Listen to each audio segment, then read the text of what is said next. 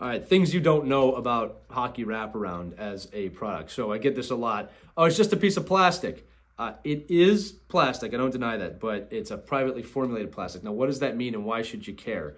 My business partner and I spent 1 year doing lots of science, and I remember looking at charts and everything to find the perfect plastic and the perfect mix, which again, it's a privately formulated. What that means is that we had to create it for this, and that's why these are very wearable, meaning they'll last a while, but they're also flexible to your stick, and we made them to last. But that's something that separates us from the group. And again, we don't ask people to care about that. We just want to make a quality product, but I thought you might want to know something about Wraparound that you didn't know.